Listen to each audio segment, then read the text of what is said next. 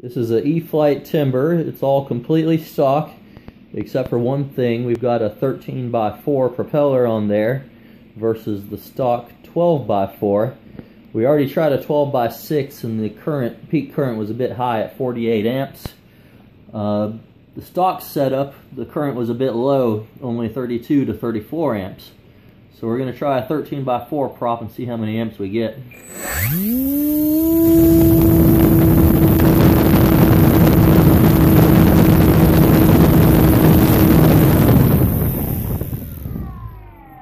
So that was a pretty good test.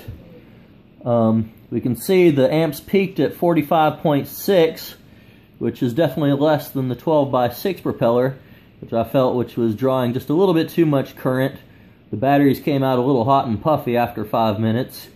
So I think this propeller, with its added diameter and slightly lower current draw at 45.6 amps, will probably do better.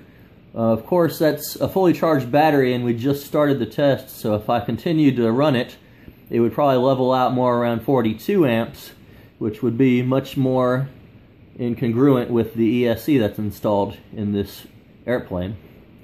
And the added diameter should give this airplane a good amount of lift.